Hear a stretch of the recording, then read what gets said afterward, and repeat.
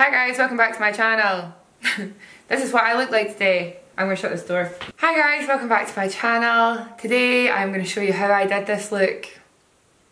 Basically, I had this palette in my basket and I was so close to buying it, and then I was like, nah, I'm not going to bother. I've seen enough videos to know that people are struggling with it. There's enough videos out there for you guys to see to get whatever impression you get from them. Like, there's tons of tutorials out on it. And then I got home from a wedding yesterday to a package, not from Anastasia, I might add, it was from Cult Beauty, because they just got the palette in their website. And I asked you guys on Snapchat if you wanted a tutorial. And you do, and you did.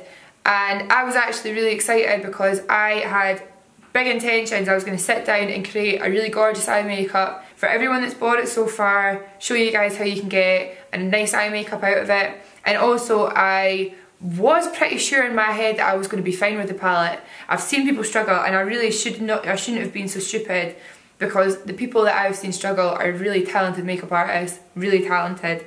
But for some reason I was like, oh, I'm sure I'll be fine.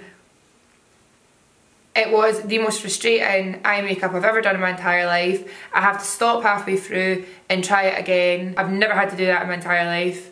And yeah, I didn't even know if I wanted to put this video up, but then I thought, why not? Because everyone else seems to be doing it. Yeah, just know that this is not coming from a bad place. I love Anastasia's products so much. This palette though, I just cannot get on board with. Yeah, you'll see exactly what happens. You'll see what happens in the tutorial. If you would like to see how I created this look, then stay tuned. Hello! I'm going to first prepare my lid with Lay and Low Paint Pot. Everyone knows that I use this all the time, so today should not be any different. So I'm going to apply that with my beauty blender all over. I have done no other makeup. I'm going to finish my face after I've done my eyes, because from what I've seen, there's quite a lot of fallout. So it's going to be much easier for me to clean that up if I do not do my foundation first today. And I've not done my eyebrows either, because I don't know what's going to happen. So I've done a nice layer of that, not too thick, just enough. And I'm going to apply that underneath my eye as well. As usual, I'm going to apply my powder. This is the Charlotte Tilbury Airbrushed Flawless Finish Powder in the shade 2, and I'm just going to mattify my lid quite a lot. I'm just packing that on. We're ready. Oh, I'm so nervous. Here it is, the Subculture palette. I am a huge fan of the Modern Renaissance palette. I think it's gorgeous. Obviously, there's so much drama over an eyeshadow palette. There's people dying and everyone's losing their shit about an eyeshadow palette. So here's the Subculture palette. Oh shit. Here's what it looks like. I have literally not touched it apart from the shade Fudge, which I swatched, and it looked pigmented, it looked fine, and we're just going to use it. It comes with a little brush. I never really use the brushes that come with eyeshadow palettes. I might use this side, it's a bit dense. I could use that from my inner corner. This, however, is like fine. It's fine. Okay, let's just do it. I'm going to take the little cover off the mirror. It's a nice mirror. It's one of the more expensive mirrors. I don't really know what look I'm going to do yet. I've not really decided. Right, I'm going to go in with the shade Roxy first. Here. Nice. It's like a peachy, transition-y shade. Yeah, that's a nice colour. I'm going to do the same. I'm just using a Smith 232 brush. And I'm just using my usual window wiper movements. And then bringing it up towards the brow. That's nice. Honestly, that is a nice colour. It's blended fine. I think I'm going to go straight in with Fudge. I'm going to use Fudge now, because I know that there was some swatches that showed that the Fudge is different in this palette and in the Modern Renaissance. So I'm going to use the same brush and I'm going to just tap Fudge. So fallout wise, this one looks... It just looks really soft, so my brush has kind of made little indentations in it. And this brush, I use it for everything. I use these brushes all the time, so I'm not like overly shocked by that, to be honest. I've got a little bit of Fudge. Building that up. I'm literally just touching it and then applying. I'm being pretty careful. It definitely looks more cooler toned than the other Fudge. NYX 17 brush. I use this all the time as well. This is a clean one, and I'm going to go in with the shade Roxy again. I'm going to try and blend that out a bit. I'm not sure about that.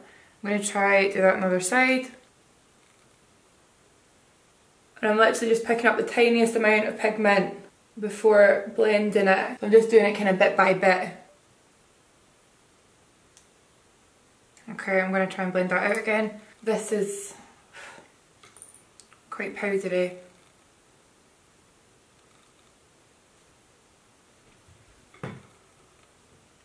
This is so weird. It's okay, it doesn't look bad, but it's not easy. Like, it's so strange because I know that fudge used to be my favourite colour, and I had it as a single and I would use it all the time, and this is not what fudge looks like. This looks dark and almost grey, and it is not going on easy. I thought that I would be kind of fine, to be honest, doing this, but it's not easy. I'm just going to go over it again with that Roxy shade just to try and make it look smooth. Like, I feel like I almost want to reach in from like Cocoa Bear from Makeup Geek, because I know that that just goes on like whoosh, easy peasy, but I'm struggling to build this up and for it to look nice. I feel like nervous dipping in. I'm like, oh, just touch it a little bit. Right, that looks okay. I feel like we're pretty blended. The lid is alright. The lid is not kind of going too funny, but I've just been going back and forth and then placing some on, then blending it out. I think I'm going to go in with the shade All Star now. I'm going to go in with the 17 brush. That one's not as powdery. That one seems to be pressed differently. And I'm just going to apply that over top to see what happens. That's better. Right, I feel like that colour's kind of saved it a little bit. I'm bringing it right into my inner corner just so I can try and make it look as smooth as possible. That colour seems to have helped me blend the fudge shade into the warm shade. But again, it shouldn't be that difficult. It shouldn't be that hard to blend a warm brown colour. I'm just going in with that Roxy shade again. I don't think that's terrible. I don't think it's that bad. I need to go in with fudge again because it's not even. Okay. I don't really know what to do underneath my eye. I might use the blue. Look. I've just been holding the palette and it's all falling on my hand. Okay. let's use Untamed first. Again, that one's not that powdery. And I do this. I like pat into eyeshadows before I use them. I'm going to use this under my eye. Ooh.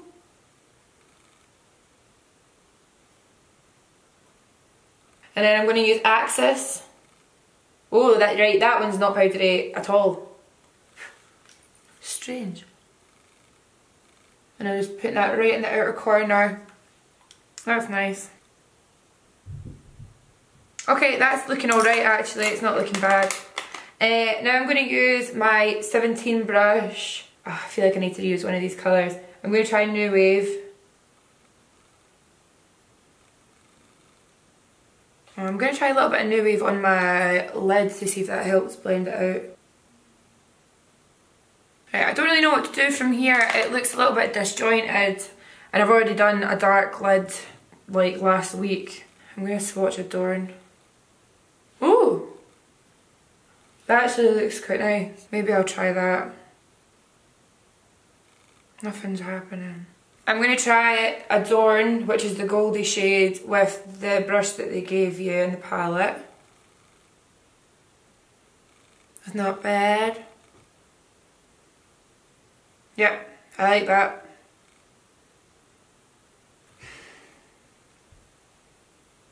I'm really not sure about it. I think it's my fault because I don't really like what I've done on my eyes.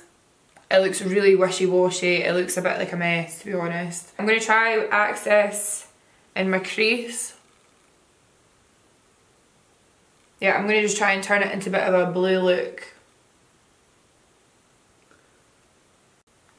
So I'm just using my Smith brush. Oh, I hate this. Right, I'm just going to keep going. No, this is actually the worst eye makeup I've ever done in my entire life. I feel really bad. I don't think it's the palette's fault. I think it's maybe a joint effort. I don't think that it's easy to create a look from this. Like, see, going into it and not really knowing what I was going to do, I messed up because I don't like what I've done at all.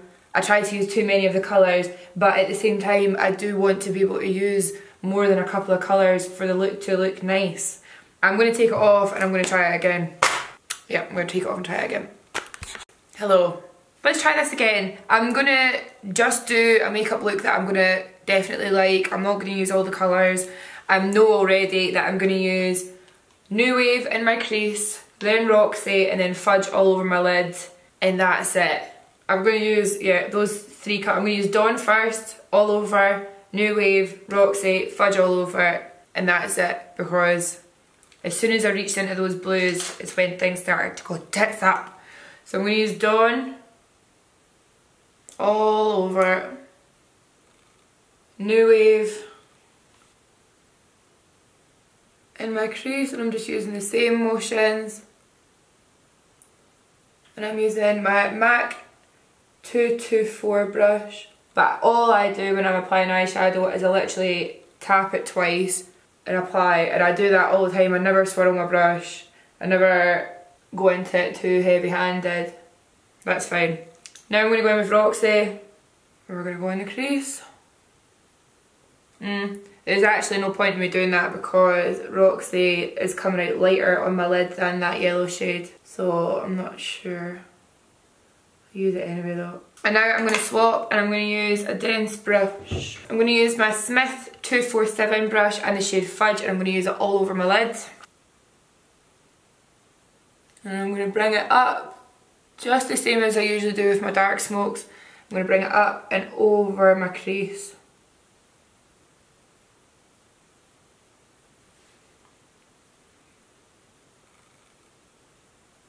Okay, I'm going to zoom in and show you what's happening. So this is what's going on right now. I'm just putting more and more on because it seems to skip a little bit on my lid. Can you see that? Right, I'm going to swap back to my 224 brush from MAC. I'm just going to try and blend that up. Look. I'm going to try using the New Wave colour to blend it out.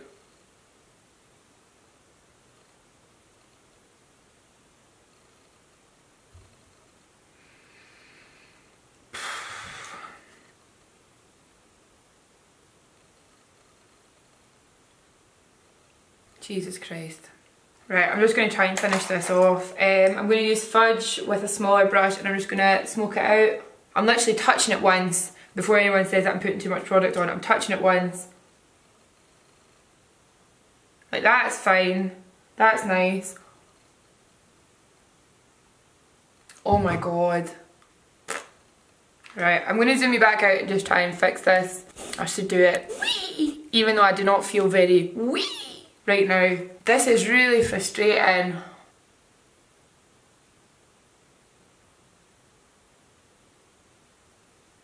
Look.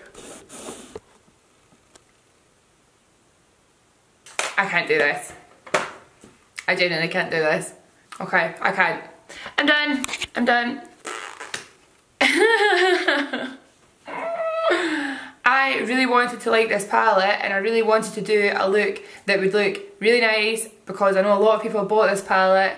I tried my hardest. I did the first look, it was looking okay, and then I suppose I tried to add in too many of the colours and it ended up just looking really, really messy. Tried it again. I do this look all the time using pretty much any other brand of eyeshadow. I use NYX, I use Morphe even, I use, what else have I done this with? Makeup Geek, loads of different brands. I do this all the time. Warm transition shade, brown all over, lashes. It's classic, it looks nice. It's like the easiest thing ever. Is that you, Jack? Yep. Come and look at this. Have you ever seen my eye makeup look like this? No, what's wrong with it? This is what's wrong with it. Shite. Yeah, yeah. It doesn't look good. I've tried it twice. I thought you didn't like doing bad videos. I have to. Yeah, basically I really wanted to love this. I think that Anastasia's products are brilliant. I really like the Modern Renaissance palette. I really like the single eyeshadows. I really like the brow products. I love the brow gel. I use it all the time. And to be honest with you guys, getting really real right now, I have had absolutely zero support from that brand. And I still continue to buy their stuff. I still continue to use it because it's good. So you know that that's like a legitimate feeling. I do not recommend this. Never, ever in my life have I had to stop doing what I was doing and take it off and try it again. Never. And I'm not saying that as in I'm the best makeup artist in the world, because I'm not. But I know how to put eyeshadow on, and honestly, it's so frustrating when you just can't. So, that's it. I hope you like it. And yeah. Okay. I'll see you in the next one. Love you. Bye.